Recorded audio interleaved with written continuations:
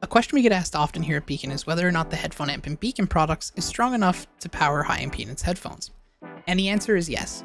In this video, we're going to look at the amp power section of the headphone tab at BEACN Studio, and we're going to help you determine which option is best for you depending on your headphones. Let's jump in. To get to the amp power section on BEACN Studio, what you're going to want to do is you're going to want to go to the mic chain section, which is this button right here. You're going to click this, and then you're going to go to the headphones tab, which is this tab right here. When you go into it, you're going to see here on the right hand side is the amp power section.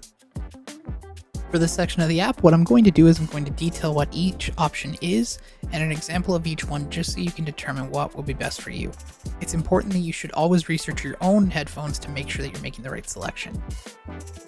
In-ear monitor mode is for headphones that go directly into your ear canal. Typically, these headphones are much more efficient in terms of how much power they use, so you want to use this option if you're using in-ear monitors. It's really important to set this to in-ear monitors if you're using them because they are so efficient. If you have it set to normal power, for instance, the volume could be very loud and you could risk damaging your hearing. So make sure to set this correctly if you are using in-ears. The next option that we see here is line level.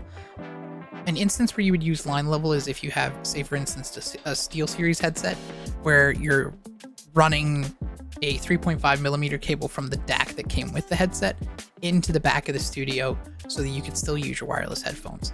You would set this to line level, and then you would use your headset like you normally would. Next, we have normal power. This will cover most 3.5mm headsets that you plug into studio. You would set this to normal power.